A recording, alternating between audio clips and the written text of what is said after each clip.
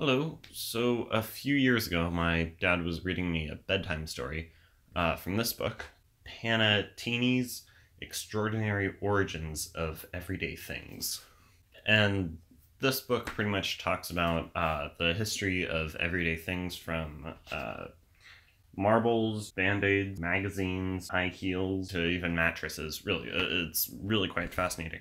And I was recently thinking about this book and I remembered that there's a bit of a funny story behind why we have uniform green lawns in the United States. The origin of lawns really starts out with the Greeks in about 400 BCE, and they would keep a small section of the land in front of their house really well manicured. They'd keep all sorts of wildflowers and different types of grasses in there, and it was meant to be a representation of the local landscapes and hillsides. Throughout history, different civilizations and cultures have loved having greenery in their open spaces, and this continued on with the British in the 19th century. Land was very constricted in England, as it's a small little country island. The wealthy elite loved to go hunting, but they didn't have very large spaces to go hunting in. So they would actually bring in animals to hunt, and they would create the best hunting conditions possible for themselves. So they would have the best horses, and most importantly, the best lawns and open spaces to go hunting in. This is where we start to see such vast open spaces that are all just one type of grass. Whereas the wealthy elite in America, when they wanted to go hunting, they could just go to the open frontier, they could just hop on a train and it would take them right out there, where they would literally have as far as they wanted to go hunting. And they weren't so concerned with the hunting conditions, because if they didn't like one space, they could go wherever else they wanted. So the ideal lawn that is all just one type of grass, it wasn't quite as popular in the US. It was still very popular to have a mixture of wildflowers and nettles and different types of grass to represent the local hillsides and open spaces. Author Nathaniel Hawthorne visited England, and he commented in one of his books on how it was so bizarre to see the unnatural greenery in England. He talked about how the wealthy elite had intricate water sprinklers to keep the lawns just as green and perfect as possible. The popularity of monocultured lawns in the US only came about once lawnmowers were well introduced, which made it very easy to maintain such large spaces without having sheep or people to literally go around with shears and cut the grass. The popularity of the English lawn spread throughout the entire United States, and today it's quite engraved in our culture.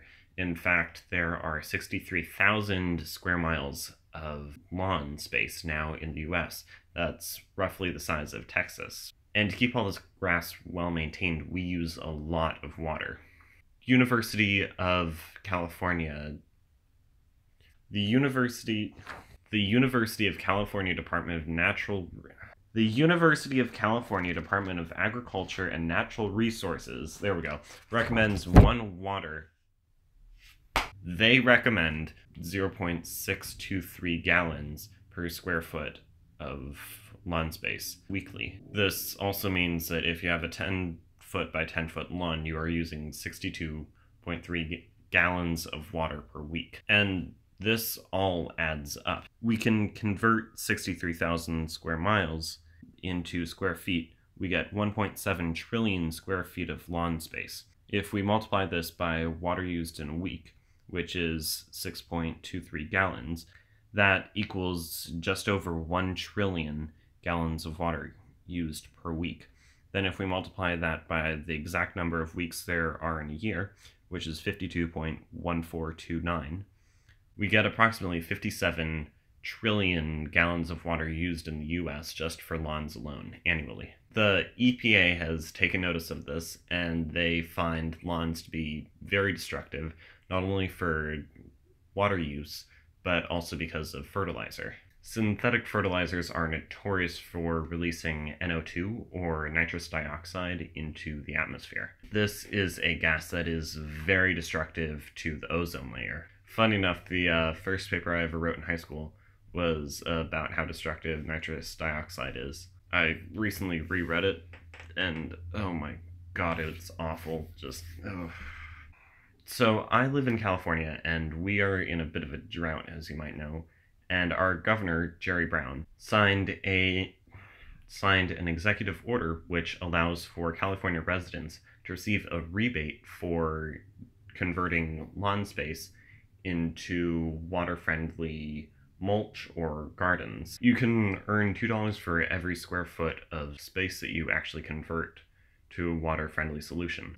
The public library in my town is actually converting a large portion of the park next to it into a water-friendly public garden.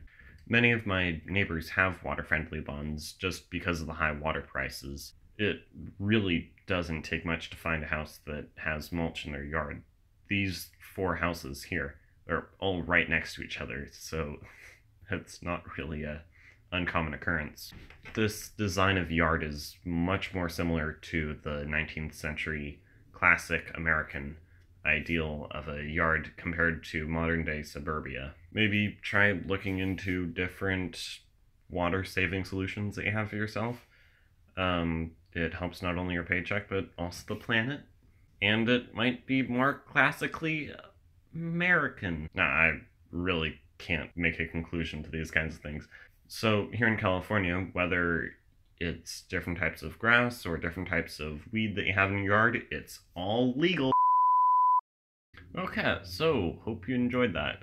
This is kind of like my first video talking about stuff like this. So this was quite an experience. I have my sources in the description if you want to check those out. There's some cool things down there if you want to read up on more stuff. Yeah, save water. I don't know why I made this as my first video, but it's a start. Yeah. So, see you guys next week.